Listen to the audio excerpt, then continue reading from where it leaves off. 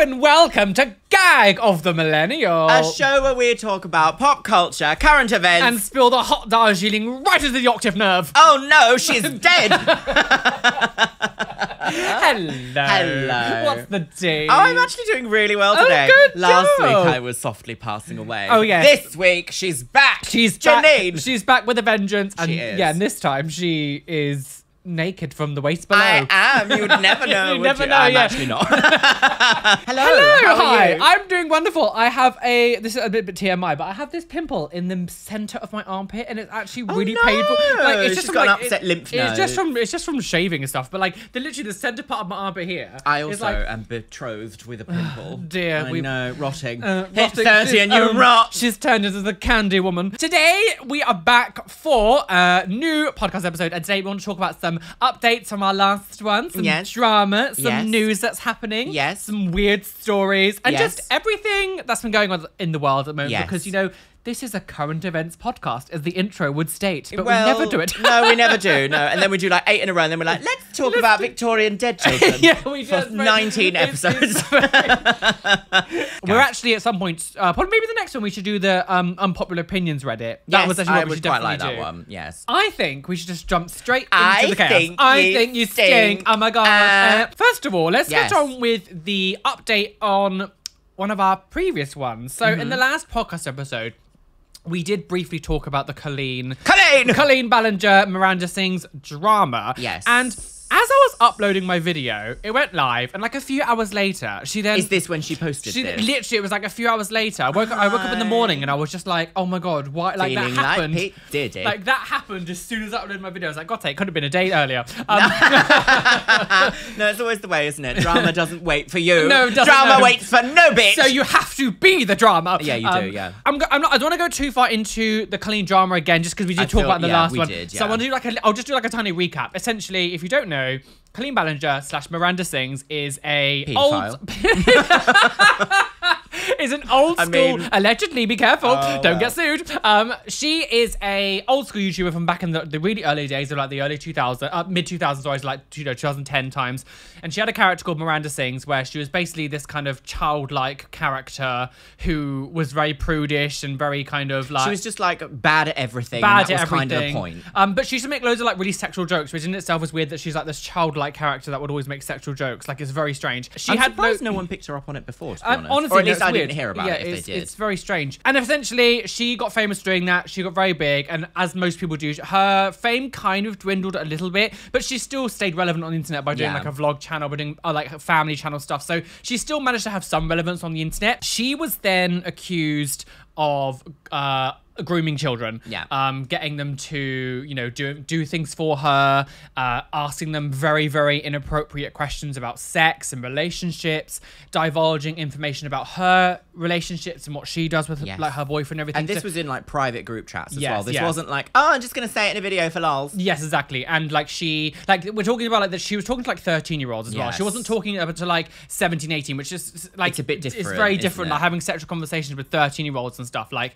it was weird. You know, there's videos of her like bringing girls up on her Miranda Sings shows and like sort of like body shaming them and calling them like whores and stuff and sluts and saying they look like porn. And then of course they're like underage children as well. So there's the layers of that. So much has happened. Like I would say probably go research everything just because we have spoke about it already. But essentially she had a lot of child grooming allegations against her for many different people. Yeah. In most situations when it comes to this, like child grooming allegations are very serious. Yes. And they require like a PR team response of like mammoth proportions.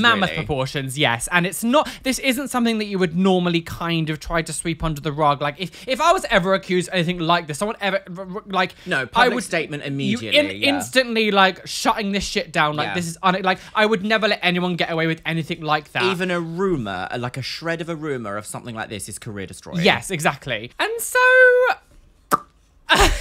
oh yeah, literally. How would you begin to... The world was shook. Like, the world of the internet was absolutely shook when this video went live. So Colleen, a couple of weeks, radio silence from Colleen. She was still touring with her Miranda Sings show. And then she uploads this video. And this is quite possibly the most deranged, the worst, the most bizarre YouTuber influencer apology that has ever been posted on the internet. And I'm sure a lot of you watching this already know this and have seen it, but people who don't know, she came onto the internet and did her a ukulele out and just said, all aboard the toxic gossip train. Don't be mean to me. And she just made this strange song video where she, for 10 minutes, she played a ukulele and kind of like sung about the situation, didn't really address anything, just made like light-hearted, shady jabs at people who were like accusing her of grooming. And she tried to equate it to being like, stop being toxic to me, you trolls. And it's like, no, actually, you're a problem. Have you ever seen anyone misread the room so severely and just be like, oh, you think this is like a funny little lol game? Yeah. You don't realise the trouble you're in for this action that you've partaken in. At the very beginning of this video that she uploaded, she says that her team had strongly advised her not to do this. Well, someone's got a brain near her then. And so she still went ahead and did this. And she was like, well, no one said I couldn't sing a song about it. And it's just like, if people who watch and obviously know the drama can understand why we're so shocked. But if you haven't seen in this, it's really hard to really convey to you just how deranged it is. Just deranged. Like, she comes on, sings a song on the ukulele, disregards everything that's ever said. She didn't really... The thing is... Boris from Partygate just released a song Can you with imagine? like Cascada. Being like, I wasn't at that party. I don't know what a party is. Like... I'd see it. It would be hilarious, but we would be like, this is a serious allegation, This is serious. The thing is, as well, I said that, like, if anyone ever accused me of any of this kind of shit, I would instantly shut that down. You'd have to. Like, there's a difference between, like, just, like, some stupid turfy woman shouting on me on the internet the most ridiculous things ever. Like, of course, you can just be like, oh, shut up, you idiot. But, like, there is so much evidence against Colleen in this situation. The idea that you would still have all of this screenshots and, like, video clips and, like, all this stuff about you would come out, and the fact that you would still just make it into this like flippant weird joke is like bizarre. It's bizarre. Indicative of like something else is going on, sis. It's like why did you think this was a good idea? It's like completely misunderstanding the situation that you're in. I don't know. I've never seen anything like it, and it's literally been touted as like the worst apology or the worst accountability video ever. Yeah. The video here almost has 2 million thumbs down. I find this situation very telling about ego. Yes. People who watch Miranda Sings, I think sometimes forget that that is a character. And I think people associate her with Miranda Sings and think, oh, this person would never be crazy like this, or this person would never just... And then you see something like this, and it's actually go, no, it's like it's an eye-opening moment for a lot of people. Like, that is a character. Yeah. And this is who she really is. Yes. But it gets even worse because... Strap in, everybody. Obviously, when this video came out a few weeks ago, loads of YouTubers and loads of creators were making content around the situation. Of course. Loads and loads of channels were getting their videos like struck down because someone had put the Gossip Toxic Dream song, like the whole clip, on Spotify and iTunes and everything to sell it. And because of like the music copyright system, it's really broken on YouTube. Yeah, it is, where like you can use video clips all the time and it's fine, but for some weird reason, if you use like 3 seconds of a music file, you know what, like so it's 11 seconds. Is it 11 seconds? Yeah. From my own playing around with finding out exactly what audio copyright is, it's 11 seconds. But audio copyright, even though it should fall under the same thing as like video copyright, it's astronomically small and instantly getting taken down. Colleen's manager, people, said that it wasn't her who put it onto iTunes and that it was nothing to do with any of them. Didn't she release a lyric video though as well? So that kind of gives credence to the idea. But I actually have personal experience with putting music on iTunes and selling it. Back in like 2012, 2013, she's a diva. Back in 2012, 13 I used to make music really frequently online. You can still go find it. It's all on my channel. Happy birthday song. Happy birthday to me. I eat my pussy. I can't remember what program it was I used now, but to get my music on iTunes to actually sell it, you had to submit all of your own information, all of the song information, prove that it was you. And then after you've done all that, the song would then had to be like manually approved by the company and would get put through like a copyright system to make sure that you're not, you're not using someone else's music, you're not like plagiarism, there's nothing, to make sure that what you're putting up is actually your creation. Yes. And so I've been through that, and it's quite an arduous process, and this was like 10 years ago, so like the process of doing it now would be a lot more strict. So I find it very hard to believe, this is my opinion, I can't prove this, but I find it very hard to believe that it had nothing to do with her, because some random person being able to just put their stuff on iTunes and sell it, like that's Maybe I am wrong and it's so different now, but when I used to try to do it back in the day, it was very long, arduous process. I just find that a bit hard to believe. Yeah, no, I completely agree. Completely agree. I think that the very reason that she was deranged enough to make a video and music video kind of thing for an apology anyway gives credence to the idea that she had an idea for a song and then is like, oh, let me monetize this some way. Or if I make a song apologizing about it, but it's somehow content ID,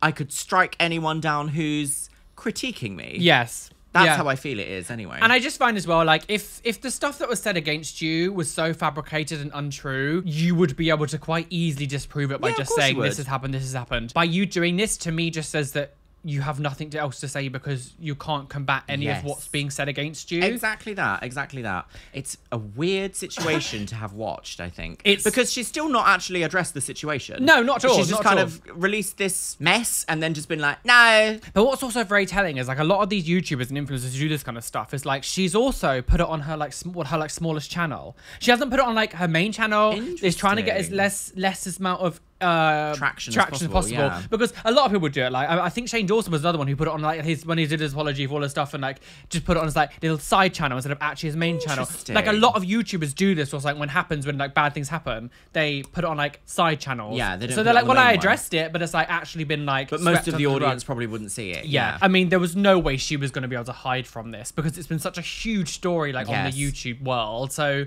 But she was also quite a staple of YouTube. I mean, I've never watched her content or anything like that, but like I knew who she was. Like she'd been parodied on TV shows and stuff. Like she was involved in the Wreck-It Ralph movie. Like Disney know who she is. She was huge. Yeah. And it's weird for it to be unfolding this way because like what's going to happen next? Is she going to release like, oh, there's an album now? Yeah, I don't know. Like what is she going to do next? And things as well is like I've been watching lots of videos about it and like some of her like old like YouTube titles were like absolutely shocking. Yes. Considering as well like she's meant to be like a childlike character and her audience is children. She's like making like her like titles like would literally just pedophilia or like talking about like sleeping with underage people or like doing that shit. Really grim. And when you no smoke without fire. When you put it all together, it's like I don't disbelieve and like even if like only 2% of the stuff that's come out is actually true, that is enough. That's like there's enough shit. It only takes once. Yeah, I just think it's untrue, unreal, and I don't believe anything she says. And this is just my opinion. Has she actually like released anything since this? Like, I don't think so. I did try to look, but everything's kind of just gone radio silent. I wonder if now she's decided to listen to her team. Yeah. But it is interesting to know that like she was halfway on tour when this was happening, wasn't she? So it's all cancelled. Everything's like dead now. Cancelled. Dead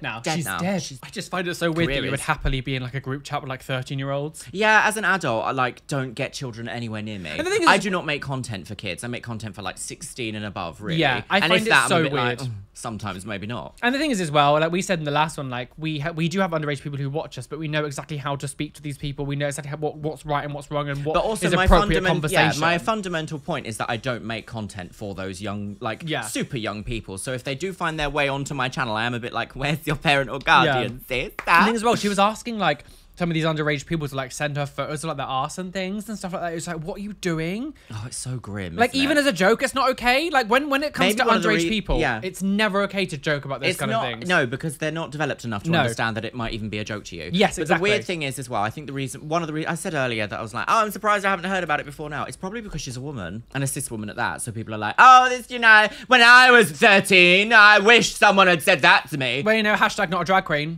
This unhinged apology is going to go down in history as one of the worst apology videos ever created. Well, it's not even an apology video. It's to me, it's like she's like mocking people. She's made content out of it. Yeah. It's not an apology video. Yeah, I could go into more detail as to more things, but no, I don't want to talk more about essay, like child essay and all that shit. Like, I don't need to go into details. If you would like to research more stuff, that's up to you, but just know that it's not nice to look at and to hear about and to know about, which is why I haven't gone into too much detail. But Colleen Ballinger, what an unhinged woman. Like, totally ego.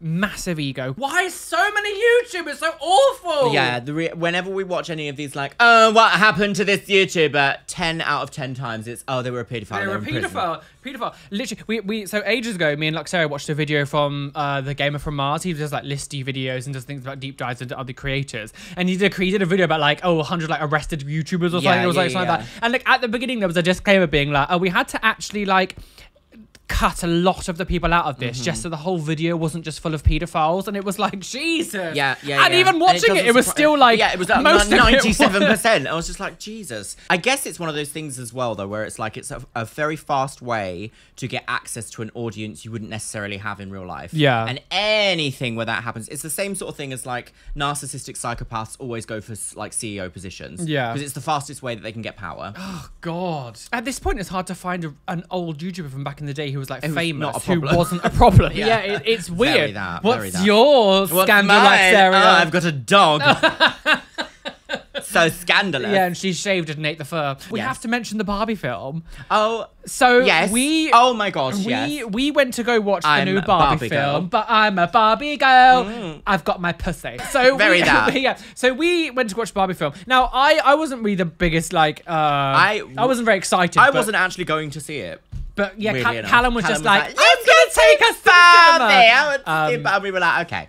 Callum's my housemate, by the way. And so went to watch it. I actually quite enjoyed it. It was kind of a bit silly. It was kind of fun. And of course, it was all about women empowerment, everything. Wonderful. We love to see that. But I saw a tweet the other day. Sorry to interrupt. It was like, so the Barbie film is about stopping Ken from doing January 6th. What's January 6th? The overthrow of the government in America. I was like, oh dear. You were like, what? I don't pay attention to pop culture. But Tip Butty. Ben Shapiro to begin with. The film is not for you, Ben. Oh my God. All the right-wing insane commentators have lost their mind. And have all become, but they've all become everything they hated back in 2016. Yeah. When they were saying that all the SJWs, all the feminists, all the non-binary people media were just like screaming and shouting, saying, because they would always say that we were like getting offended over everything, finding it, we're just making fuss for everything. Yeah. And they have turned exactly into what they were protesting back in 2016. Yeah. And so Ben Shapiro did this photo like, I was dragged to the cinema by my team to watch the Barbie film, full review coming. And he did this like 40-minute video going in on the Barbie film, how it's like anti-man and it's all incredibly Ben Shapiro woke is a waste of a twink. And one of the parts he said, he was talking about the trans girl who was playing one of the Barbies. Dr. Barbie. He was saying like, oh, and there's this trans Barbie and no one has any issues with it, even though, I'm not going to misgender them, has a deeper voice than me. And I was just like, are you joking? Ben, everyone has a deeper voice than you. Oh, it's just and also, bottom of the barrel, he made this video of him like putting like a Barbie converter with like a Barbie doll and a Ken doll in like a bin, like set it on fire. And do you know what's really funny about Barbie dolls? They don't have genitals. So why does it matter if one's trans? The thing is as well, the thing about the whole trans Barbie as well is it's the fact that like in the actual movie there is zero acknowledgement or talking about the fact that the person who plays this Barbie is trans. Yeah, it's not a storyline. The Barbie in the show isn't a trans Barbie. It's just a Barbie. It's about like a plastic Barbie becoming human. And so you're now you're getting angry saying that there's a trans Barbie, but it's like you're just actually angry that there's a trans person existing because there is no mention of this person being trans in the movie. Yeah, it's just a nothing, Barbie. Yeah, there's no storyline. There's no There's no like, she hated being a boy, so now she's a woman. Like, there's none of that. None of it. So it literally is just a case of the right wing being upset that a trans person is existing and is an actress. And the funny thing as well is like they're focusing so much on that. It's like that there's an entire movie and they're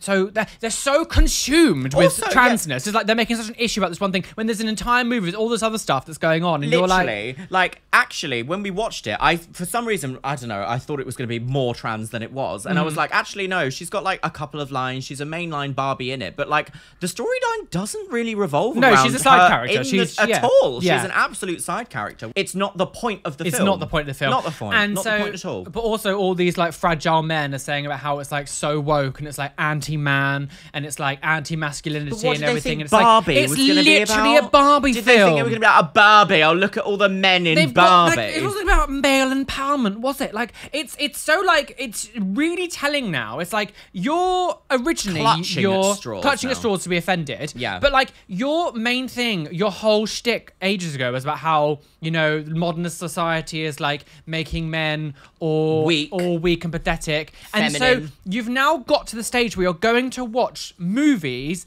that is aimed at like women and young girls, and then saying that this film is now demasculinizing men when it's not made for straight cis men. Like, yeah, well, that's the thing, isn't it? They can't possibly fathom a world in which some piece of media is not made for them. It's like, so weird. If you want to watch anything about like hating women, why don't you just go and watch Game of Thrones for like 12 years of your life? Just do it. I've never. There's so much other media for you if you really want to watch like male empowerment. I'll beat the woman. There is every single piece of media ever.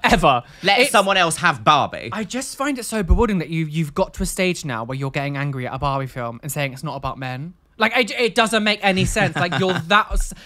what do you want? Like, what do you want? You've literally become... If it was about men, they'd be like, I can't believe gay Barbie. Exactly. It's just like, oh, what are you doing? It's ridiculous. Like, you're now literally being everything you protested back in 2016 and just literally searching your utmost to be offended by anything. The thing is that even going back to like the trans thing just then, they've always been like this. They've just really wanted to. They just want to moan and have people forced to listen to them. The kind of men that watch Ben Shapiro, maybe not all of them, but some of them I can imagine are like family men where they want to share the worst opinion possible at a dinner table, but they're not letting their children leave because they're like, you need to listen to me. I'm right. I'm the father. What? And it's like, actually, the mum probably does everything in the family. The kids are going to school and looking after themselves and like trying to raise themselves, and then eventually when they hit 18 they'll go no contact with their father, and he'll go, nobody likes me. Why? I'm not the prize of the woke brigade. It's so like, just stupid. Stop being an absolute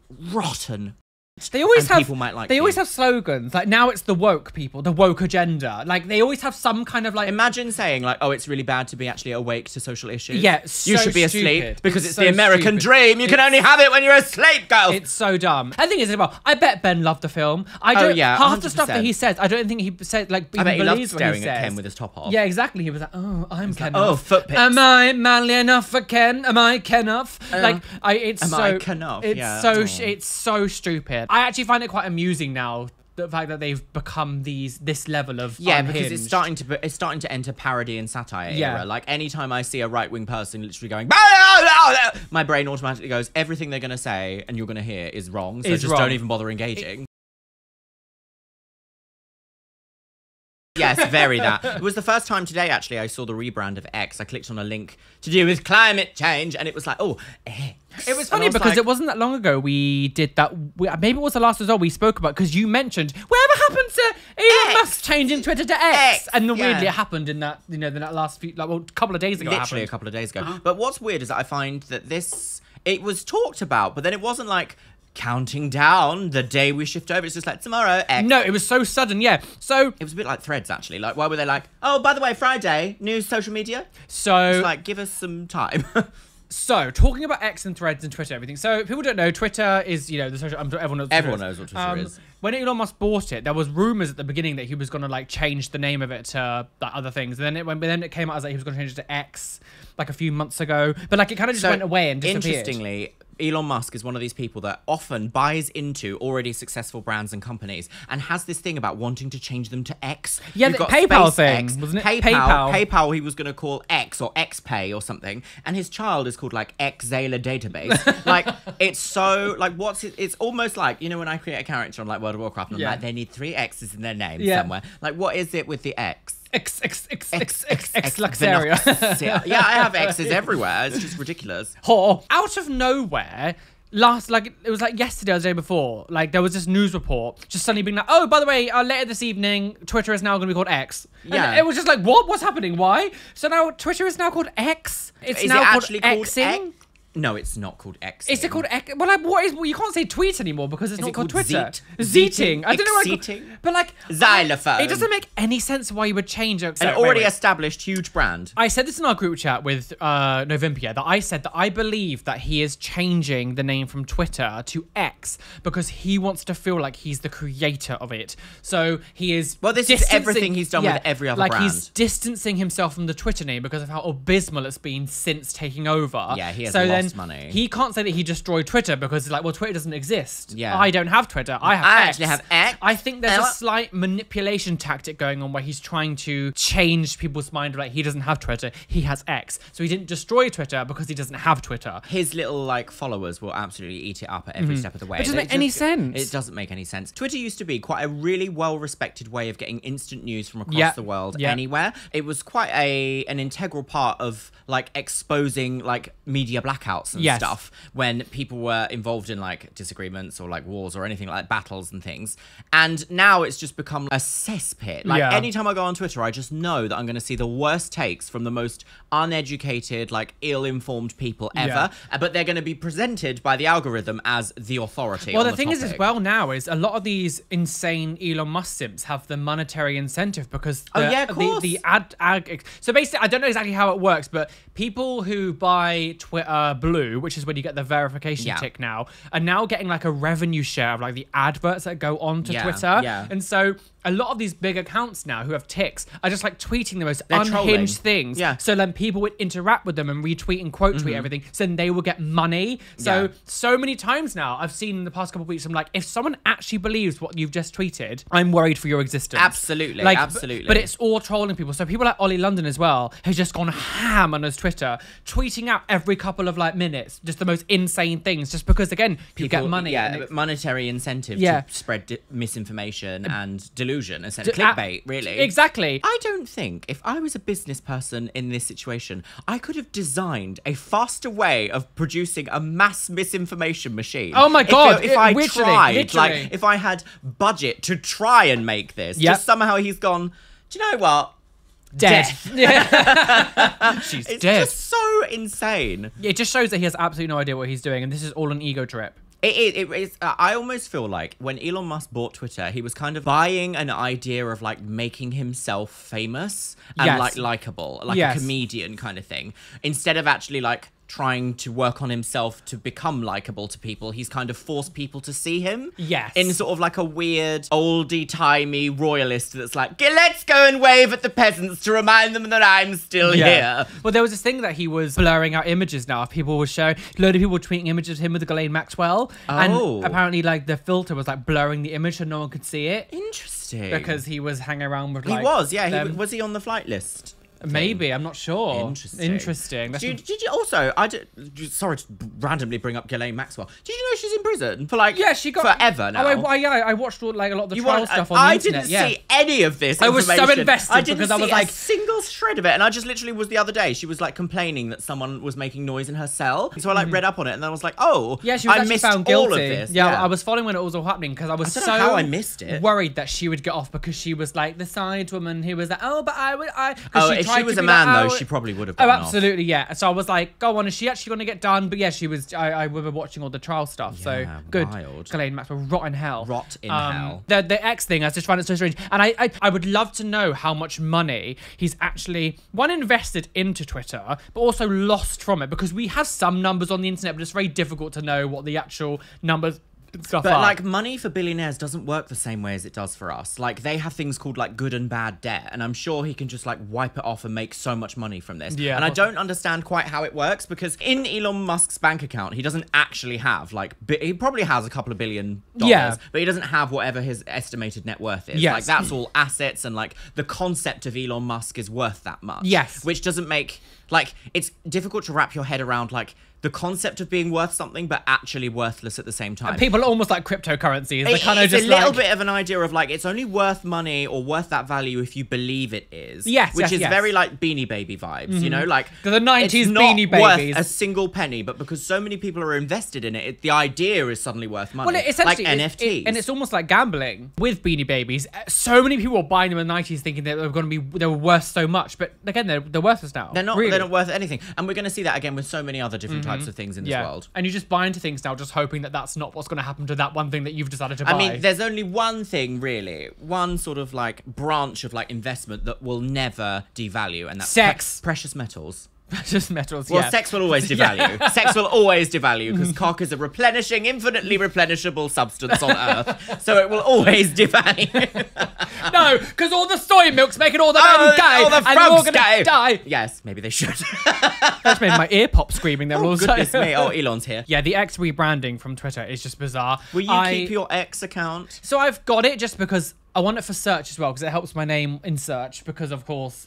will it though now? Like, as soon as you rebrand something to nothing, I don't know. No, but it's just because, like, when you have a following and stuff, when you have, like, at least your name attached to it, I'm just hoping that, like... I mean, like, it's just, like, my name's SEO out stuff. there. SEO stuff. Like, it's Yeah, very boring to talk about, but, like, behind the scenes things. It's admin business stuff. Yeah. I'm kind of annoyed that Threads released early, because I feel like they've really themselves over, because it wasn't ready, and they released Threads on like the tailgate of Twitter being a bit rubbish at the time, because they released it really soon after they had Twitter going like, oh, you've reached your tweet limit for the day. So a couple of weeks ago, Twitter had this strange thing where apparently Elon didn't pay his Google Drive bill or whatever. I don't exactly know. I think that's probably what it is. If it's a massive business losing money, probably someone was like, you're not paying, so curbed. So, but because there's something happened behind the scenes, and essentially Elon made it where you could only view, like, I can't remember the numbers, but it was like you could only view like 6. If you weren't verified, it was like 300 tweets a day. Yeah, or was it 600? It was like 3 or 6 or so. I can't remember. And then if you were verified, you could see like 1,000.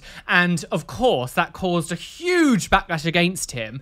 And with that being said, Threads then suddenly released early Threads like a few days later, and it was like, it's a really like unfinished app. It is unfinished. I love what I'm experiencing so far. I think the picture quality is great. I think the level of interaction I'm actually getting on there is quite cute, considering I don't have a huge following on there. Yet. It is unfinished. It's like a beta app. Like, it's still learning. Like, the algorithm is a bit weird. I keep being shown people that I just would like apparently I'm following them from Instagram, but it's like the content doesn't match what I would want to see anyway. I don't know, like, Instagram's really good at feeding me like dog videos, makeup, fashion, all the things that I actually quite like, but on Threads it's like, none of this. Here's a comedian from 10 years ago. It's like, that's a bit like odd. And like, there's no like hashtag search feature or like search feature at all, and there's no like trending topics. Like, if you're gonna compete with Twitter, be better. Don't be worse. And so I'm just hoping that Threads get their shit together, because I actually quite like it, and I'm just hoping that like within the next couple of weeks or even a month, like, just it needs to go through a growing phase. I think, because nowadays people's attention spans are like 8 seconds.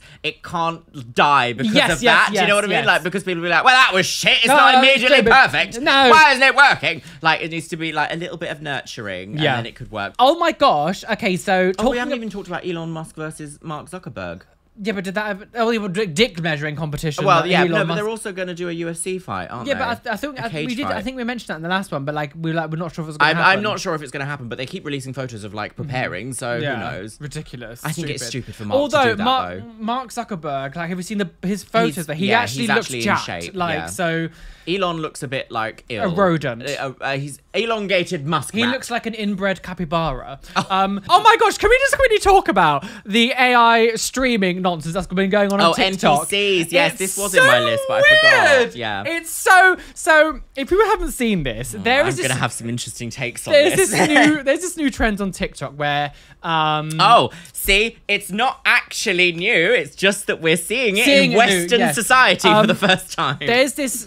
So there was a girl called Pinky Doll who kind of has become like the face of it. Yes, She's the one that's become like famous.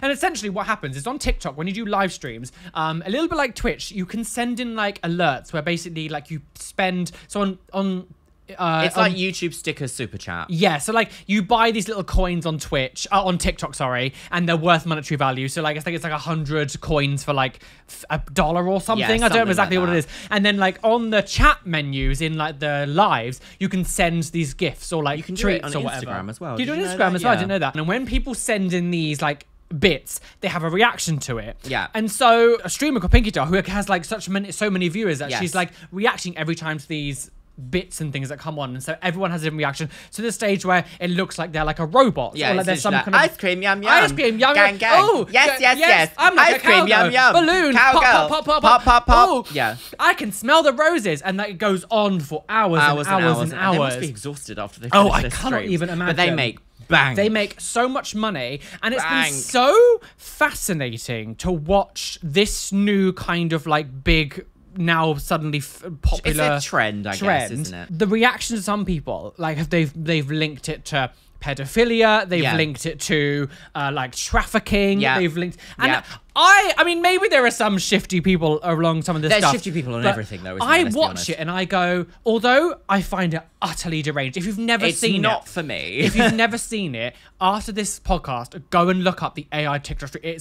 It's so mind-boggling. NPC TikToking, like I watched Pinky Doll do it for about half an hour because I was just researching and looking at things. And I was transfixed because I was like just waiting for a second. Break character, waiting for the break character. When is it going to happen? Have you seen when her like child is off screen and she's like, "Get back to bed"? There was one where the child had like smeared shit on the walls and she started speaking in French and someone was saying what she was saying. Apparently one of her kid had like smeared like his own feces on like the wall. It was really insane. I was watching it and I was like, it's really impressive that they can stay on track, especially because the speed that it's going at. And like, I'm all for like, if you can make your money the way you're doing, if you're not hurting anyone, I actually think it's a harmless way of. If you are not hurting anyone and you're happy to do it, and it's not something you're being forced in, make your money, girl. And people enjoy it. I put it in the same category in my head as like ASMR streamers. ASMR, it's very like there does seem to be an element of like it could be innocence, but it also seems a little bit incelly in terms of like, oh, I'm falling in love with this streamer and I get to press this button and she does what I want. Yeah, like it's a bit like vending machine. Yeah, but for human affection or attention. So I do get an idea that it has like a dark undertone, but like what streaming doesn't? Like anytime you're interacting with a human being and money is involved, there can always very quickly be one step behind a dark undercurrent. The only problem with this kind of stuff is Trisha's. I saw Trisha Paytas trying to do it. So I watched, there was this one girl, and I think she was one of the original ones because it was before Pinky Doll. And she was, I think she was like Korean or Japanese. Yes, so it actually started there. It was very similar to like the mukbang trend that we see constantly. It starts in Asia, wherever it might be, and it gets super popular there on their own like social media pages and stuff like that. And then it somehow like someone sees it and goes, we'll do that in the Western world. So it's like a very keen trend moving across. Yes. So although I think for like people like Pinky Doll are the ones doing it because now there's so many people doing it because they've seen the trend. Yes. It's like, although I saw Pinky Doll getting quite excited because she was making a lot more money and stuff, and it's like, actually, this isn't a good thing because this always tends to be like the beginning of the end. Yes. Because now all of a sudden it suddenly becomes incredibly oversaturated. Yes, it's riding the wave. And now it's going to become like more of a business thing where quality companies are going to get on this and be like, we're going to hire people to do this for us. Yes, exactly that. So although this seems exciting at the time for like people who are like the original people who are doing it, this isn't actually a good thing in the end because but the market becomes so oversaturated. The same with most things. I am lucky that my niche that I do on the internet when I come reacting to like piercings, tattoos, it's still quite a small niche. So you need some form of like education or something in the field. Actually, I've got a perfect way to describe that. When you think about creating content, you have to know your niche. And when you always have to do more than one niche. In order to really make it successful in a very specific niche, you have to be in the top 5% of that niche. So you have to be exceptionally good at that. Yeah. As soon as you add in a secondary branch to that, you do not have to be in the top 5%. Yeah. You can be in the top 30%. Yeah. And people will find you fascinating, interesting. You could even like add in a third thing and then people are like, oh my God, you're the top 90% now. Like, it's just fascinating. For me, it's science and beauty and plastic surgery. Yeah. No one is doing those three things. I haven't heard a person with a biochemistry degree who's got 16 years of makeup experience talking about plastic surgery in old reality TV shows. I'm the only one that does it. I'm doing it. Yes, I've exactly. changed. I'm actually going to take yours. For you, it's piercing reactions and body modification, but from a point of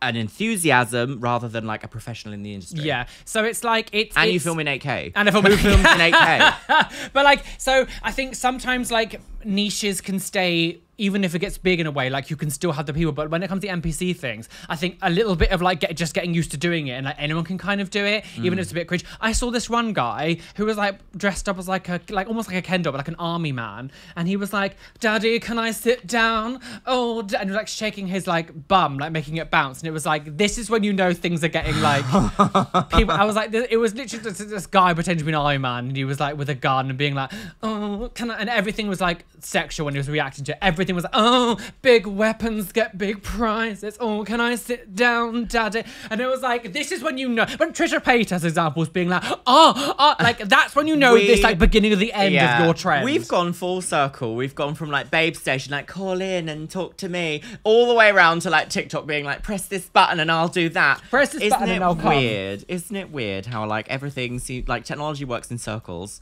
Trends are circles. It's so strange. There's something about TikTok like fame and notoriety that just doesn't seem to translate to anything else. Like you see YouTubers quite often going off and doing like their own things with brands, like releasing films, things like that. Do you think like the next NPC TikToker's bringing out a phone? Like what are they doing? Do you know what I mean? Like where's the career development? Or is it just like, oops, you found this niche, good luck? This isn't like this is like, I'm gonna make my money now and go. Yeah. Like I don't know how one hit wonder. I don't understand how you can translate that into anything. It's not like you're there because people are following you because you're funny or personality. You're being followed because of this one very specific thing that doesn't really... That's kind of lucky. Yeah, that doesn't really translate into other areas. Like what like what's I mean, I guess maybe like presenting and broadcasting, but like what serious presenter or broadcaster is going to be like, oh my god, we need a new person. Yeah. Let's go onto TikTok and pick that NPC lady. Yeah, I'm not sure. Because again, that stuff will get tiresome very, very quickly. And once the slight hype of it's gone, it's like, well... dead. Daddy, can I sit down? Like, it's so stupid. Oh, but I mean, honestly, upset. Make your money, make your money and leave. Think about what you've done. Think about what you've done and kill someone. Okay, so have you heard what's happening currently in Europe? Which is funny because we're not getting any of all that. It was weird, isn't it? It's like the heat wave. The heat wave. It's so missed us. I think there was it a storm called Sharon? Karen makes sense. Yeah, Storm Karen. It was like Charon, and she thinks she's special. I know, she's like, no, I'm not Karen with a K. I'm Ironically, CH. I've just been playing Final Fantasy 16, and there's a Karen that spells it that way in there. Oh, so really? It's like, oh, what's happening here, girls? No, so there's been huge heat waves happening in Europe, and a lot of it is related to the very fact that the last sort of like 10 days on record have been the hottest ever seen on this planet ever. I sent a graph this morning into our little group chat, and I was like, oh, like, doom. We're actually all gonna die. Yeah. Like, this is it. So the conversation has been for the last 15 years being like, it's gonna happen. We need to pay attention. Watch out, girls. 2050's on its way. Girls. This is the first year in which we've actually seen like almost a blue ocean event. There's something like 770,000 square miles of ice just hasn't come back. And we're like, oh dear. We predicted 2050 and it's actually happened this year and we're not even through summer yet. No. So interestingly enough, in Europe, they're having some pretty extreme heat waves. And isn't there wildfires in Greece? Yes, in Rhodes, which is ironically a place that we were going to go and visit literally like around this time. So I'm glad that that's not happening. But yes. I saw on, sorry, just a sidetrack. Yes. I saw this video of some insufferable white woman on Twitter being like, I can't believe my holiday's been cancelled. I really just want to. I paid for it, and like people are literally dying. Like people are losing their homes. Yeah, people are it's getting so like insufferable. shut up. Like shut. I get that it's annoying, but just have some awareness. Like going on the news and being like, my holiday's been cancelled. I'm so upset. Shut up. Like read the room. Sis. Like actually be quiet. Yeah, literally that. There will like it's. This is what I don't understand about like the whole Just Stop Oil and everyone being so irate that like. When people say, like, you're not protesting the way I want you to protest, it's like there will be no capacity for protest when we are all dead. I wanted to mention about Just Stop Oil is like, is it around the world or is it just the UK? I don't know, but it's sort of an off branch of Extinction Rebellion, which is just the latest sort of like anti-climate change or climate change awareness. Yeah. So essentially there's these people who are protesting around London that I'm not sure if there's other places as well, but basically they're going on the roads and like stopping traffic from moving and stuff. I always wondered, like, I'm kind of a bit flippant about this kind of style of protesting. Like, I don't really know how I feel about it because I understand that it can be annoying or whatever, but I'm also like, well, there's no planet without, like, we're gonna die. The point of protest is to feel annoyed. It's to make you feel something. So I know that, like, I don't agree with stopping emergency services. That's one of the only, when they stand in the road and they're like, this person needs to get to hospital for XYZ reason, I am like, okay, move out of the way. And I do understand that, like, there are some countries in the world that the way that they protest or the way that they strike revolves more around the money than the people. Like there was bus drivers in Japan, I think, that were like, we're still going to operate and run our services, we're just not taking money for the company. Which is a really effective way of quickly enacting change. But in this country, you can't do that because you'll just be arrested at work or fired or something. I find it, because I was wondering, like, the way that they're protesting, does it work?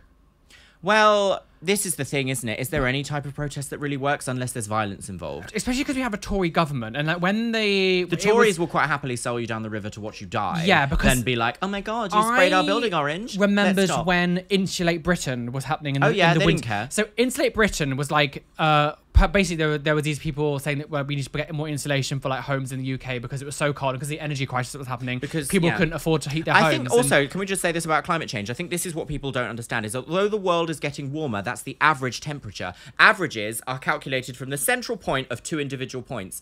That doesn't mean that we're going this way, it means we're going this way. Yes. So winters are going to get more brutal and summers are going to get more brutal. Yes. So it's like, that's the reason why we say average global temperature is moving, is because generally the summers are getting so hotter, but also the winters are getting freezing and really elongated and longer and problematic for people, which is why things like Insulate Britain are like, can we look after our old people who are dying in their homes from not being able to heat it in the winter? And so the reason I say, like, does this protesting kind of work, is because when all that was happening, all the Tories did was, we're making this illegal. Yeah.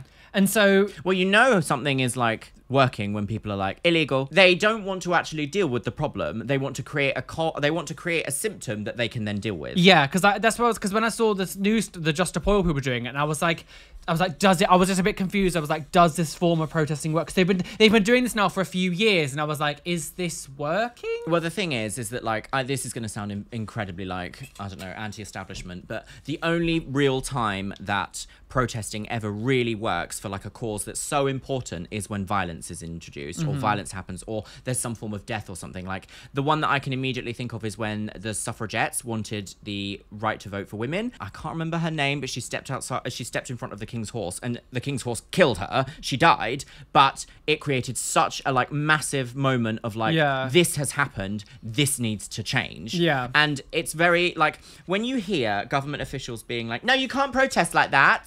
That's naughty. We want you to go over there, protest over there, where you're not causing a problem. No one can hear you.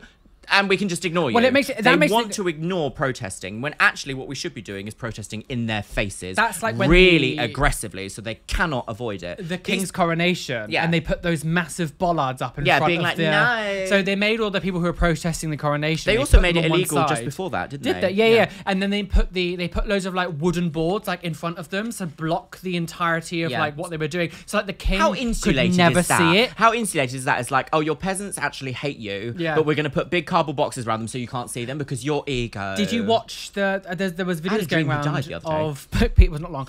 There were people when the King went up to Scotland, because they have to have a coronation in Scotland too, and they were going up to visit or whatever, and the crowd were booing them. I do remember this. I don't think anything happened from it. No, but I do remember that. But to be honest, what do they think was going to happen? What do they think was going to happen? I know there was like conversation being like, will this be the last royal ever? No, because it's up to them. Yeah.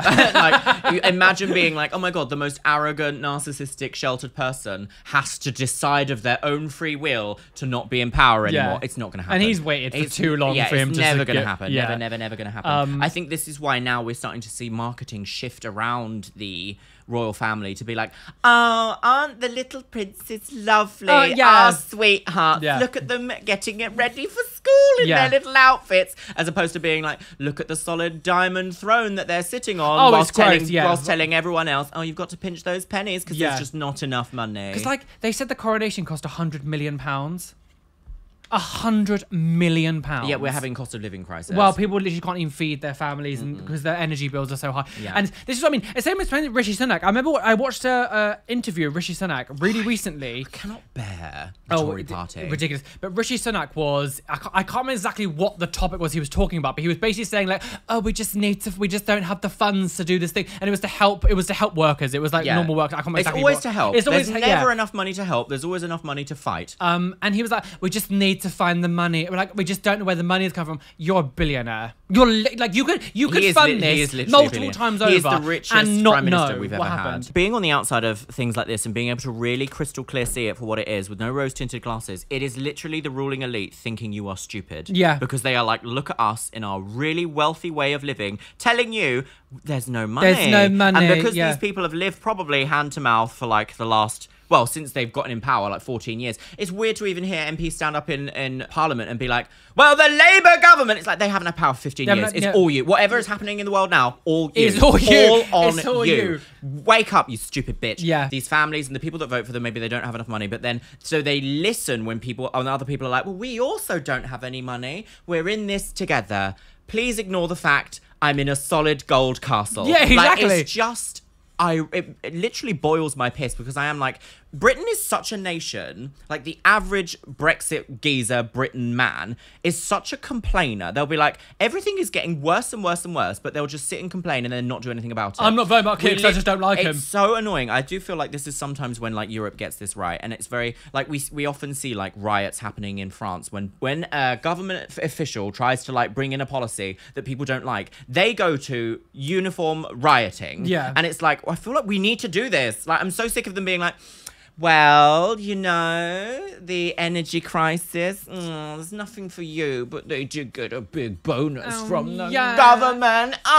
Shake that pussy for money. Like, at what point are the British public going to be like, this is enough? This is enough, This is enough. This is actually enough. The amount of, like, individual stories I hear of people being like, well, I have to move back with my parents. I'm 42, I've got 2 children, and I have to move back in with my boomer parents because I cannot afford to live. Yeah. It's like... Well, the boomers are like, British conservatives. It's like, at what point do we say, that's enough of all that? This is all made up. We can stop doing all that immediately. There was a photo that Rishi Sunak tweeted the other day of like him going to watch the Barbie movie with his kids and his wife, and it was like, stop pretending like you're like us. You probably bought out the whole cinema. Yes. You probably paid out so no one was in there while you're watching it. Like, let's not pretend that you go to the cinema with your family. Yeah. But he also was caught in a like, women don't have dicks, lol, recently. It's like, and someone said, well, maybe some do. And it's like, you don't know what a woman is. It's like... But there was that whole video of him from like being like, I have friends from all over the spectrum, high class, middle class, well, maybe not middle class, but like, do you remember? It was just like, well, it's like when he was feeding the homeless and he asked a homeless man what branch of business he works in. It's like, you can't write this. Like, this isn't a comedy sketch anymore. This is beyond satire. 100% the most out of touch prime minister we've ever had. But also, the third one we've not voted for. In a row. So it's like, I don't know what's going to happen at the next... It's next year, isn't it? Next year, yeah. I just don't know what's going to happen because I don't like Labour either at the moment. I don't like Keir Starmer. Well, Keir's become more conservative, but I see it as he's a lesser of two evils. And diet conservative at the moment. And it's just kind of like, I don't really... Like, we need a huge shake-up in this country of, like, where the direction that we're going in. But it's like the silent majority or whatever loves where it's going because they're not complaining about it. So it's like, do you know what? Here for the ride. Can't really do a lot about it. But we can't leave this island because of Brexit. It's embarrassing. I'm really embarrassed of our country. Whenever I go to another country, I am almost glad that I don't really look typically British because I'm like, don't talk to me about Britain. Don't talk to me about Brexit. Don't talk to me. Like, don't talk to me. Don't talk to me. It's like, I actually feel embarrassed for the state of political affairs in this country when I visit anywhere else, and I'm like, I just can't bear it. It's cringe. It's like, it's so weird to describe a political movement as cringe, but this country is cringe on the nation, on the like international stage. Every time we hear one of our politicians say something, I'm like, that's cringe, and you're not taking it seriously. I don't know, Little Britain, isn't it? It's very Little Britain in terms of like, we're Little Britannia ruled the world, and they've still got all this attitude, and it's like, your people are dying. Literally dying. Your people are dying, starving in their own homes because they can't heat them, but you're busy going, best country in the world! This is what I don't understand, is I find it very strange that these people who are in power, like, can't... Because I thought this about Rishi Sunak. I was like, how are you not smart enough to know, although this is manipulation, I'm fully aware this is, like, I'm trying to think of, like, a smart version of him would think this. It's like, the country so far is going through a very economically damaging time. Yes. And so... Multiple different reasons. Being someone who is a billionaire, you could do this for your advantage and go, I am going to take some of my own wealth and help the country... That I care for. And for all the people who are doubting you, there'll be so many people being like, he's wonderful. He dipped into his own pocket to save the country. He helped all these people to get... But he won't. I understand why he won't, because he's selfish. To me, I'm like, how are you that dumb to think you wouldn't... I want to stay in power. Yeah. So if I do this, it will help people vote for me. Because when you're like, again, when you're a billionaire, you can get rid of so much of your money, or like sell stock, or do something, and like be a billionaire. and still be a billionaire. So like, I don't understand how, like, logically you're not going, oh well, I could spin this to my own advantage. But no, I'm gonna sit there and be like, we can't find any money. Well, you know why it is. It's because there's no such thing as a good billionaire. It's because it's the same thing what we said earlier. It takes a very specific kind of person to be a billionaire. Yeah. And they aren't human. No, they don't have empathy. They don't have that giving atmosphere. Just chlamydia. Because they need to take, and that's how they get to where they are. Yeah. It's sad and it's very interesting. And I said this in the last podcast literally months ago. It's like, I don't know what's going to happen in the next couple of years, but so much seems to happen in between these 2 episodes that we do. Yeah. Or these few episodes. Every now and then we do a current events one, and then we do like a follow-up one, and I'm like, so many things have changed since the last 2 months ago one. Yes, absolutely. Everything's gotten worse. Everything's gotten worse, more dead. I just don't know, like, at this, like, what's going to happen on the 25th of June, 2024? Yeah. Of July, 2024. What are we going to make our podcast about there? We're going to be like, oh, well, the planet did die. Yeah. But we're still here in space. Yeah, we actually were the only 2 that managed to survive. We're making the podcast God, for could you imagine? hopefully that someone in the ether. The ether. The ether, yes. Someone throughout time will hear Gag of the Millennial. And this will be the last recorded human message. Can you imagine? To describe what aliens humanity find was us and they're like, oh, these people. Oh, Humanity, their population should have died. We can always tell. Yeah, we can always tell. Oh, but Stones do it. Well, they can't. No, that's the irony. They can't. They can't. Oh my God. It's so...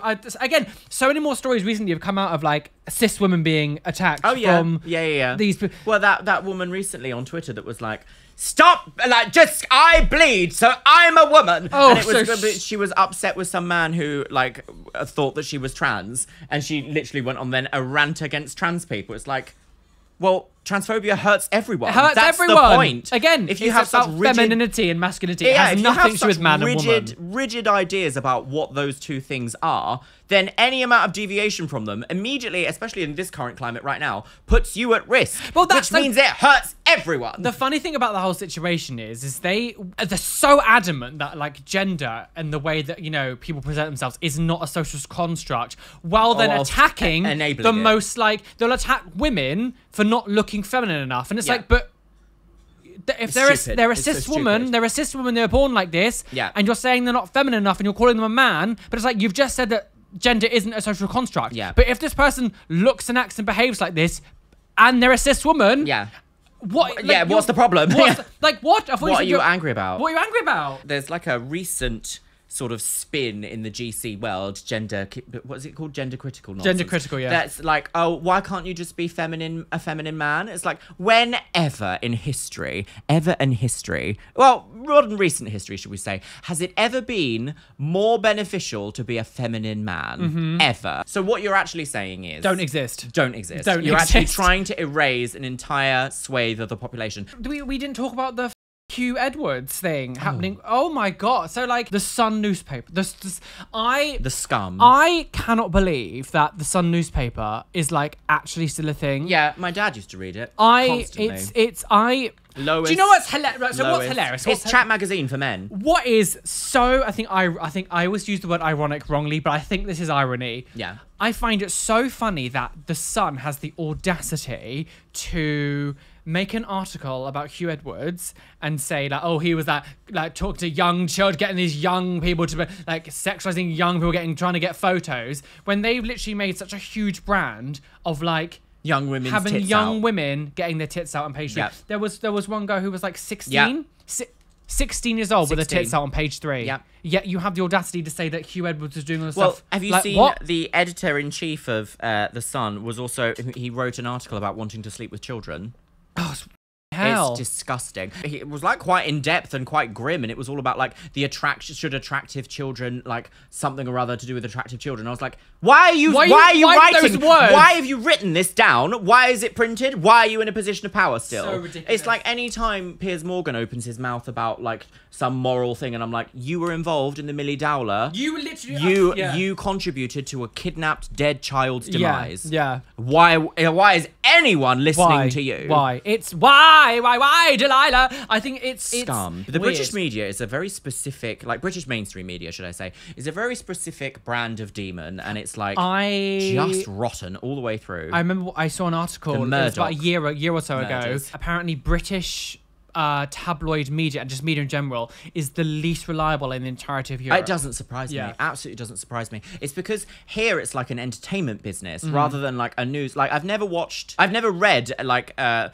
mainstream like newspaper or anything and thought this is a really respectable thing. Maybe the only one is like the Financial Times, whereas all of everything else is like sensationalism, selling papers, and then they have the audacity if you manage to click through to an article, they're like, we're very struggling. If you could just give us 30p to access the full article. It's like, you are a multi-billion-dollar corporation. Yeah. Do you know the amount of times I've been approached by like, well, the Daily Mail was one of them, and be like, we can't pay you for your story. Stupid. It's like, well, let me just have a look on Companies House and see what your last tax filing was for and how much money you made. Oh, billions and billions. What a surprise. It's ridiculous. But I feel like in the UK also there's no such thing as left-wing media. I don't think we fully know the whole story when it comes to Hugh Edwards, but we had a scandal where like there was apparently someone at the BBC like asking people for nudes. Yes. And it was like he paid 36 grand for a nude or something. And the way that the Sun newspaper wrote about it, it was like they were basically saying it was like paedophilic. Yeah. And it felt all groomy. And because of the whole Philip Schofield thing that has just happened, literally every gay celebrity who had an affiliation with media was suddenly scrutinised and had their name dragged through the mud publicly. And there was one,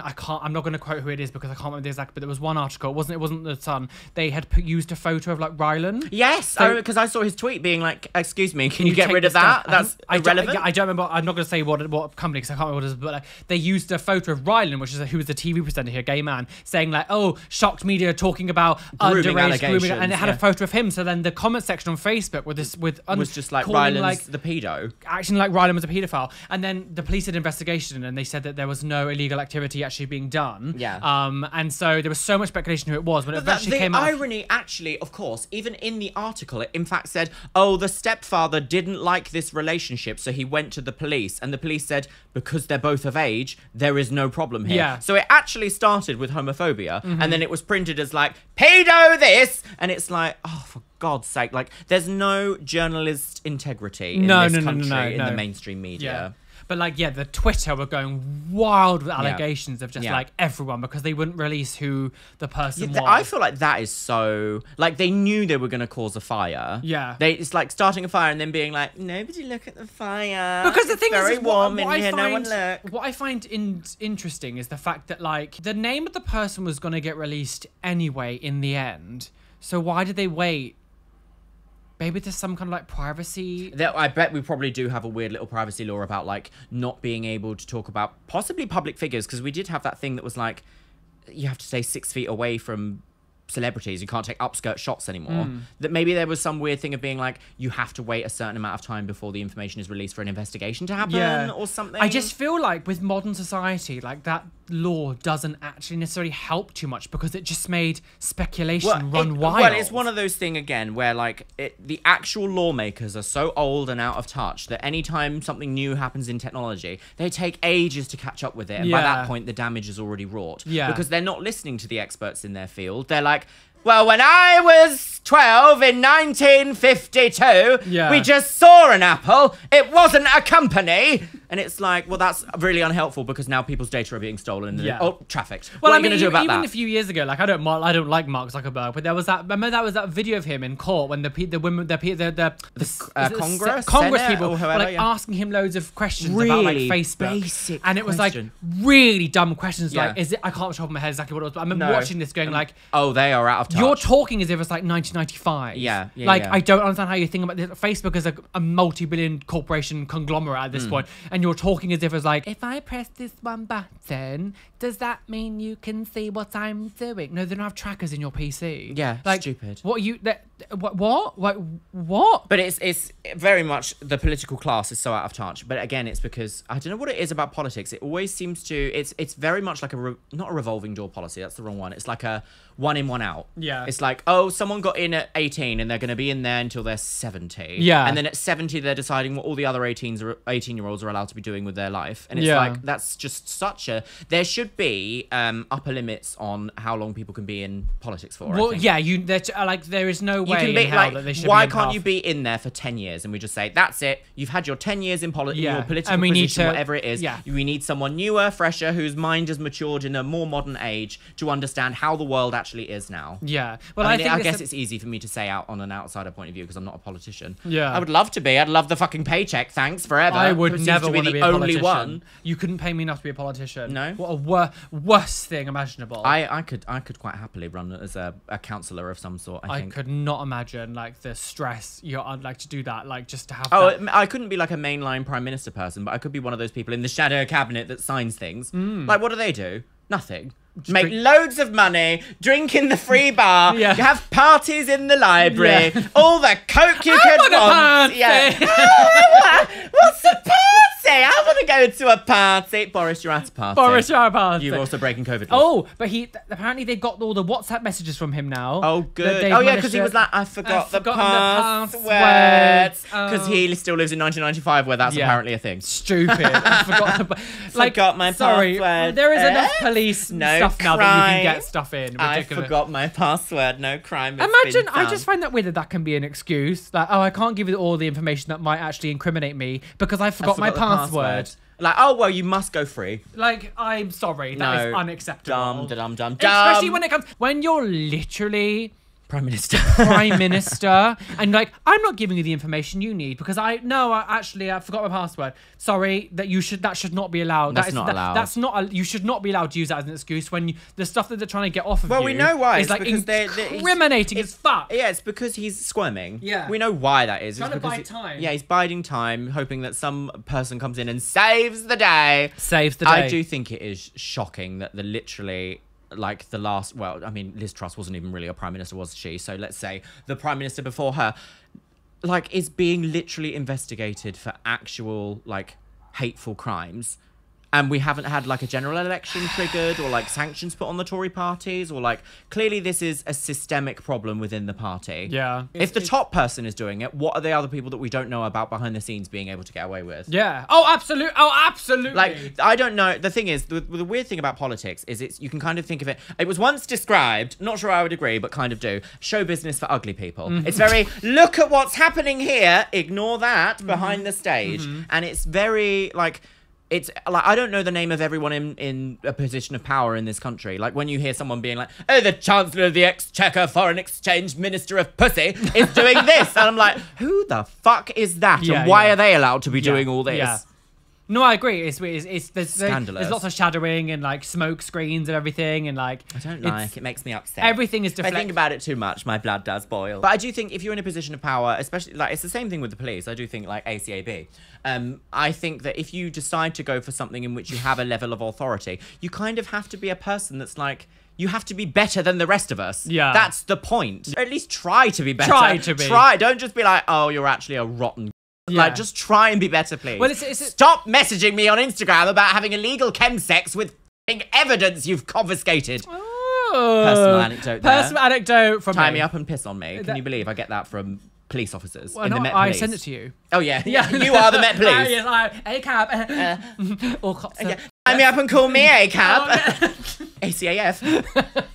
No say. Well, I wouldn't put it past them. No. Talking about the mask coming off and being obsessed. The fact that like in Italy they're having the like lesbians are having their names taken off bloody like birth certificates of their children. Stock. And being now, like actually biological reality might actually not be everything. And after saying all this time that biology, also, and all of a sudden for someone who is like Kathleen Stock who doesn't want any of that, she cross dresses all the time. Wearing suits. How dare you? The thing is as well is like the LGBT Alliance been very silent on this. Isn't that funny? Oh yeah, it's almost like there's no gays there. No, it's almost like they want to be actually hating on LGBT people as a whole, and they're using this as a thing. But like even Posey Parker agrees that this should be a thing. Yeah, like saying that like, I think biology really matters, and like there shouldn't be lesbian parents. It's like, but now you're actually going against lesbians. So it is quite interesting though. I have seen a few examples, especially on Twitter. For some reason, all of this information seems to come from Twitter. You mean X? X now, yeah, X. My X. I don't really see a lot of transphobia and like turfism coming from anywhere else. Really, it just seems to be like the mainline feed is Twitter. Or occasionally I see it on Instagram now. It has kind of filtered over. Everyone in the GC thing who was like a staunch lesbian, I have started to see like a couple of tweets of people being like, I'm just not gender critical anymore because I just can't believe they're coming for lesbians. Oh, as if like that wasn't going to happen. The leopard eating face party. Yeah. Like, I voted for the leopards eating faces party. I just can't believe the leopards are eating my face. Oh, so stupid. Maybe we shouldn't vote for them. It's so stupid. It's so stupid. Ironically though, I remember when like the turf phenomenon first started happening, I was like, we are the smallest part of the wedge because the rest of us are after us. Yeah. The rest, like, eventually it was then like, actually, all gay people are wrong. Yeah. Everyone LGBT should die. Yeah, it's so stupid. It started a couple of months ago with like the LGB Alliance were like, actually bisexual people aren't even. They were starting to come against like, bisexual people. Talk about Drag Race. Have you seen the finale? Yes. What did you think? A bit naff. Yes. Yeah, so a bit naff. I did find the whole concept of a top two a little bit of a weird one. It was this season. This whole, if you don't watch Drag Race All-Stars, I apologize, but this whole season of Drag Race All-Stars has been it's been like some stars. Yeah. Like I know it sounds catty and mean, but like it was very lackluster. I think what actually suffered the problem with All-Stars 8 is that All-Stars 7 was so good. So good. It was so good. Like All-Stars 7 should have been, we're stopping this format now. Yeah, like, and this do is something the else. End. We're going to transform it into a different franchise. Oh, pardon me. Because All-Stars 8, although it was like 200k winning and then 60k for the online fame games, it was like a disjointed competition within a competition because I don't watch Untucked. No, I don't either. It's like I don't have time to watch 3 hours of content every week. Yeah. So it was a little bit like all of this whole storyline, if you're not watching the mainline show, immediately lost. Yes. Immediately pointless. Yes. Like, what don't even know any of all that. But the amount of stress that the competitors must have been under, that there was like Heidi left, and then the next episode Kahana was like almost gonna go, and then RuPaul had to be like, stop destroying my show, you're ruining my career. When RuPaul came in to like come sit down, that was production 100%. That was no way in hell. That was no way in hell him being like, I actually care about you. That was shit, my show's going a bit crap. I need to fix this now, so I'm going to lose money. Yeah.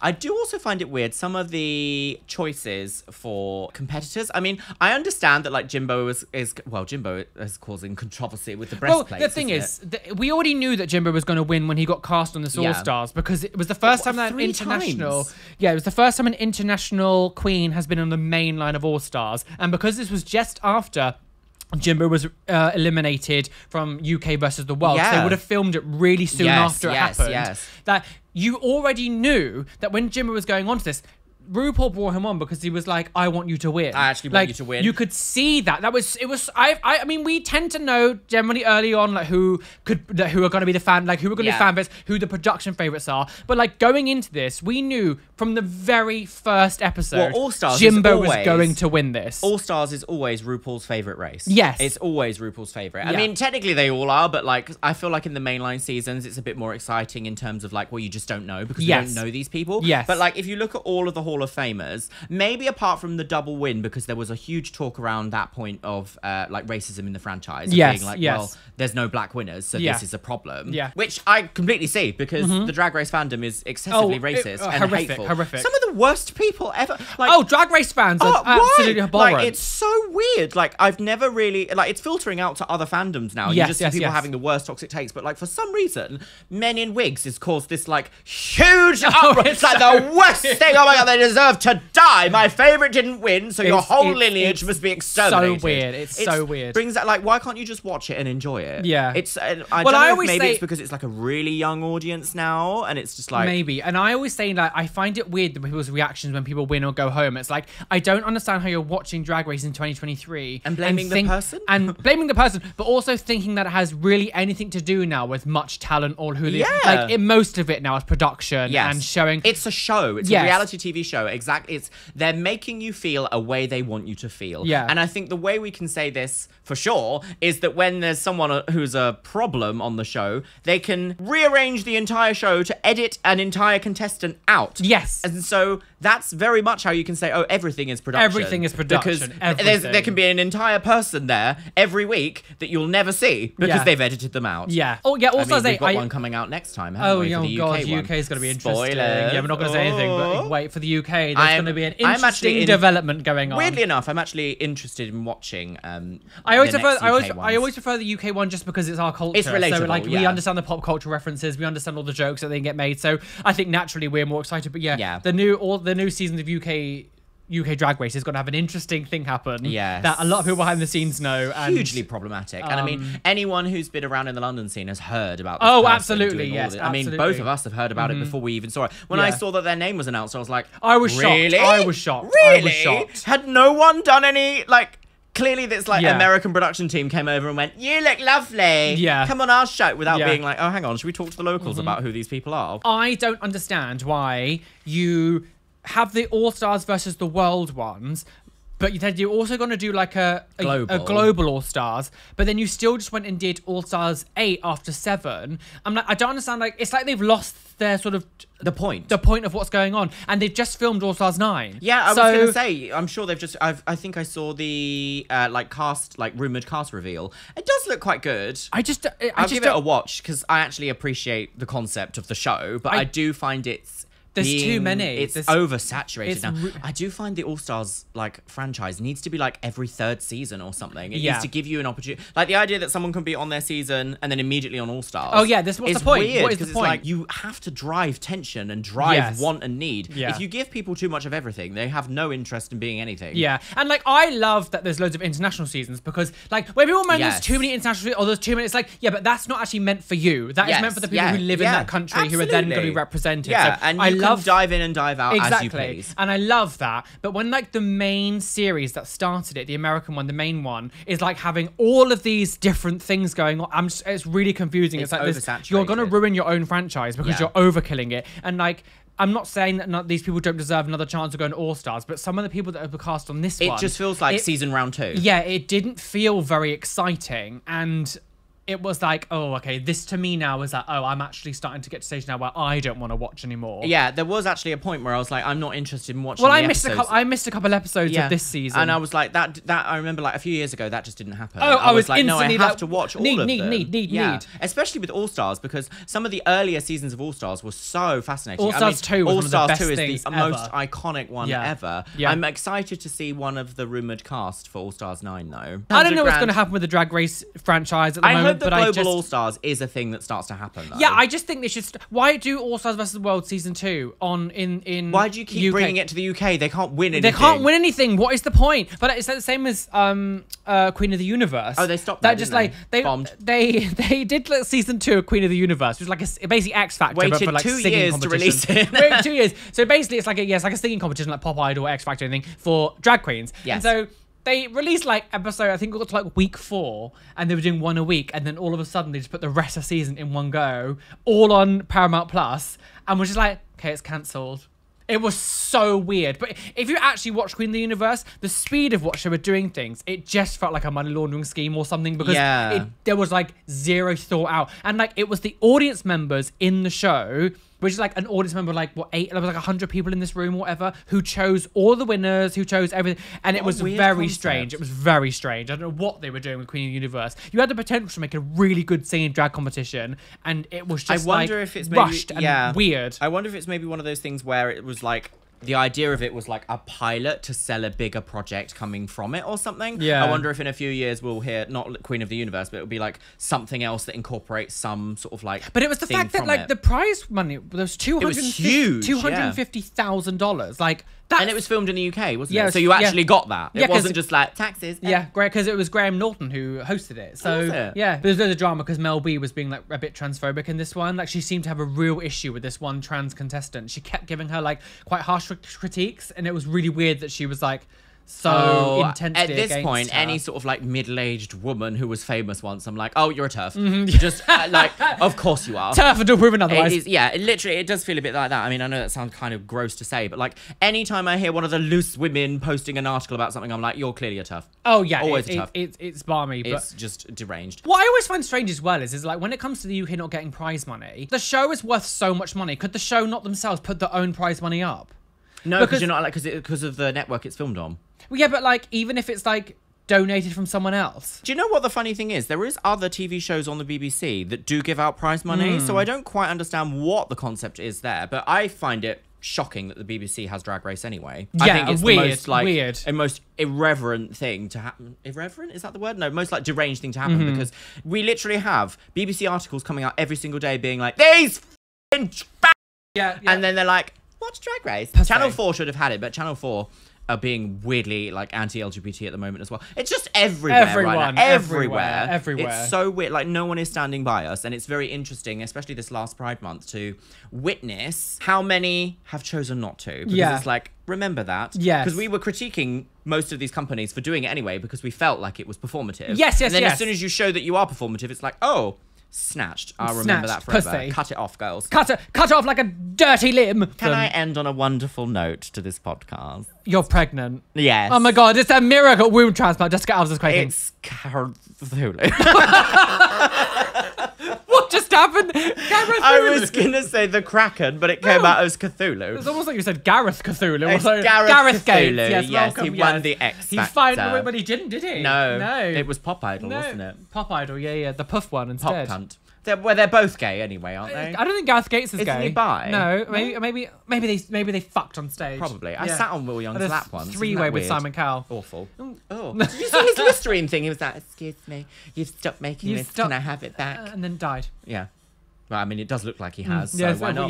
No, so my wonderful way to end today's podcast is I actually did bring it up in the last one before chaos ensued. Final Fantasy 16. Sorry. I was saying how much I loved it before literal chaos ensued. I've rearranged my pops. If you didn't watch the last episode, my pops fell over at the end. But I've rearranged them now so they won't fall over, and I've secured it halfway up. So. Yes. So I want to talk a little bit about Final Fantasy 16 because I thought it was an excellent addition to the franchise. Per se. Actually was. It gave me all the fantasy of everything that I've wanted from a good mainline game. Good. 15 was an interesting one because it kind of spent 10 years in development hell. When it was released, I kind of felt like this isn't worth 10 years waiting for, guilty. And then they tried to gatekeep like some mainline story things behind DLC. Oh, I hate that. It's so stupid. I know. So they listened to that, and Final Fantasy 16 is a completely self-contained game, and they are not bringing out DLC for it. This is like a fully realized self-contained game, and I loved the storyline from start to finish. It was heartbreaking. I got emotional. It felt adult in certain parts, and not just like pander to children. It was like, oh my god, there's lots of swearing and gore, raw and, dogging, like, difficult relationship navigation. There was also naked muscle boys and twinks everywhere. It was great. At one point, it did feel a little bit femboys versus farmers, but that's fine from something like Final Fantasy. Femboy farmers. Well, no, there were no femboy farmers. It was femboys versus farmers. You could tell who were the femboys and who were the farmers. Track to my hole, daddy. Such a good game. I loved the villain. The villain was actually quite horrific to look at, which I feel like sometimes in like Japanese RPG games, everyone can look a bit too pretty, and you're like, no, I'm on your side because you're really glamorous. This one was actually horrendous to look at, and so it kind of gave you the real like, no, if you actually did come across this situation, it would make you kind of go, blah. So I would say, I know know you're not fully into Final Fantasy, but if it ever comes on offer for £20, grab it and see if you like it. Well, you said this about Final Fantasy VII Remake, and I hated it. Yes, unfortunately you did, didn't you? It is better than the 7 Remake, I would say. Yeah. But I did like the fact that within Final Fantasy 16, I don't know if this is because I'm obsessed with the franchise, I saw very much like mechanics they can use in remakes of other older games. So if they ever make Final Fantasy 9, the remake, I can see some of the aspects they might carry across that they potentially tried out in 16, and I'm very excited for it if they do. I really hope I would be more inclined to play it if it was on Xbox. Yeah, well, yeah, this is the thing. I'm an Xbox I actually person, didn't like the... I actually feel like the PS5 was not strong enough to run the game because it constantly put it at a weird, like, 40 frames per second. Oh. It was very jarring to enjoy, and I sort of, at some points, I was like, if I really have to, like, concentrate to get past it. It's one of the reasons why I don't really like games on the Switch, because they're stuck at 30. Oh, yes, and I'm like, oh, it kind of, like, takes me out of the immersion. Yeah. But, no, when they eventually will be releasing for Xbox and PC, and I will be playing again because I really want to play it in 60 frames per second, just to, like, really get the full fantasy. But I'm excited to see where the franchise goes now, because this has been a hit. It's literally got, like, 90 out of 100 on every review platform. Like, everyone has loved this game, and the voice actor for Clive is hot as fuck. Oh, so if we could talk about video games, then I'll do a little thing before we go. For it. I am so unbelievably excited for Mortal Kombat 1. Oh, yes. So they released all the gameplay, some of the gameplay and trailers for the new Mortal Kombat game coming out in September. Oh, so September. Quick. So, I mean, if you didn't know, if you're kind of new or a link from that. Ooh, if you didn't know me very much, I'm a huge Mortal Kombat fan. I've actually dedicated my right leg to Mortal Kombat tattooing, and my whole leg is to do with Mortal Kombat. So I've been a huge fan since I was a kid. So they're releasing a new Mortal Kombat, and they've basically reset the timeline of the game. So they've gone back to Mortal Kombat 1, and they're basically like it's a remake essentially, starting from the beginning. They're basically reboot. It's based. I think the thing is, I think it's actually very clever because the game has been around now for 30 years, and it's like, they've done so much with it that at the very end of the last game, Liu Kang becomes like the new elder god of like time itself. Okay, cute. And so they've kind of gone, well, now we can kind of reset the timeline and start from like the very beginning again and make an entirely new... I like that though. I like that, yeah. Instead of like trying to drag... Because sometimes things stay for too long where like they've clearly not planned for it to be this long. Yeah. So then the storyline gets bonkers. This is happening in World of Warcraft. Is it happening? Like we literally went to the land of death, and now they're like, death but with dragons, and it's like, okay, no, like something needs to happen. Something needs to happen. So I'm really happy that Mortal Kombat kind of done this thing. The characters, the roster so far looks really cool. Yeah. And they're bringing back Homelander. Homelander's being one of the DLC people is going to be. So they've brought back a lot of characters that haven't been seen for a long time, which I'm excited about. Is Motaro in it? I guess not, because it wouldn't have been. Motaro, I'm not sure if he is part. I don't think they've released Motaro. No. I'm not sure. Is there any of the half dragons? So Kintaro, Goro. They've only released some of the roster, so they haven't released all of it yet. I think Goro was the one that opened up my eyes to the fantasy of big, giant muscle boys. Oh, with really? With chests. 4 arms? Oh, please. If Louis grew 4 arms, I'd be like, yeah, strangle me harder. I love it. No, yeah, I'm like, more pecs for me. But, yeah, I'm very excited. There's a nice little it's called cameo fighters, where basically within like a fight you can string combos where you press like, I think it's one of the top buttons, and like your cameo fighter comes in and does like an attack. So like, oh, that's one of like special a mini moves. summon or something. So it's like a mini summon, so like you can chain combos. And because of that, it does mean that combo systems can now is like times themselves. Yeah, like, it's expanded. Because there's so many different variations of what you can do. So there's like little cameo fighters where you do a combo, you press a button, and then their cameo fighter will come in and do like a special move, but then you can chain other combos to it. So it's opened up battling mechanics so much. I'm just praying, I've said this before like ages ago, but I'm just praying they have a conquest mode. I want a conquest mode. To be honest, I have heard a lot of people talking about like more than just a fighting game. They want it to be more than, like, I feel like people's attention spans for fighting games now is like the market's changed. It's only the hardcore people that will play it for a long time. Really, so like, you're not going to make any money if you only approach hardcore fans, really. Yes. So I'm hoping that they have listened to the fan feedback. I mean, they do seem like they pay attention to it. Like they're constantly on Twitter, for example. Oh yeah, Ed Boon is constantly tweeting. So you would hope that then somehow it's like gotten into the game or something like it. Because so my favorite Mortal Kombat game is Mortal Kombat Deception, and that's from 2004, and it was on the Xbox and PlayStation and everything. Yeah, I had it. And so the reason I love this game is because they had the main fighting arcade mode, so 1-on-1. It had a story mode and stuff, and you could go through. They also had a conquest mode, which was like an adventure mode where you like a normal adventure mode where you go through different worlds and try to find talk to people, do missions and everything. And I loved that. Well, it breathed new life into what essentially was like almost like a 2D, 3D fighter. Yes. And then they had like puzzle combat, which is basically like puzzle fighter from Street Fighter, but they made a Mortal Kombat version. They had a chess mode, and then Armageddon had like a racing kart game. And I loved all these little stupid little side games that were really fun. Like, so I'm just hoping that they have more than just 1-on-1, because I loved Mortal Kombat 10 and 11, but I got bored of it quite fast because there was only 1-on-1 fighting, and that was it. I feel like this is kind of how I'm feeling with Pokemon. They are just at the moment releasing the same game with different sprites in, and it's a bit like, so I'm just hoping they have a little bit more content, because I want to have a long game rather than like enjoying it for a few months and then being like, okay, I'm kind of a bit tired with this. Yeah. What did Street Fighter 6? Street Fighter 6 has like a conquest. It's called It's called World Tour. Yeah. So it's essentially like that. So I am enjoying Street Fighter 6 as if like I'm playing an older game. As the idea that their main competitor, Street Fighter. I mean, I guess Tekken was also probably their main competitor, but I haven't really heard anything about Tekken for ages. Tekken's kind of like a different game though. It's like when I think of the main 3 fighting games though, it's Tekken, Mortal Kombat, Street Fighter. Yeah, but I know, I agree. But I feel like PlayStation, Xbox, PC. Tekken has like a different fighting style where I don't like to compare them because they're very different in mechanics. So it's there's no like superpowers or anything, is there? It's very like actual fighting. Yeah, they've kind of apart from Ogre. There's magic in it for sure, but like I feel like Tekken has it's a very different style of fighting game. But even Tekken had like a conquest style mode. They had that like side. I love Tekken. I love Tekken 3 when they had that. That's the one I'm thinking of. Tekken 3 when they had that mode. But I was a massive fan of Soul Calibur, but Soul Calibur's kind of died now. But I used to compare Tekken more to Soul Calibur because the amount of moves and system only reason why I don't compare them, well, maybe I do kind of, is because Soul Calibur was Xbox exclusive for ages, wasn't it? No. Was it not? No. Oh. No. Did it ever receive like... I don't know. It just didn't enter my zeitgeist for some reason. Soul Calibur. It wasn't as popular as everything else. Maybe that's why. Yeah. But I used to love a fighting game called Evil Zone. That was my hands down favorite PlayStation fighting game. One game released, never made again. Oh, dead now. So good, so good. It was called Eretsvaju in Japanese. If anyone's ever played it, the lead demon was called Ihadolka, and she has long white hair. What a surprise! Oh, get a a day off. I know, but yeah, she was my favorite. Loved her. She was part dragon. Oh, there you go.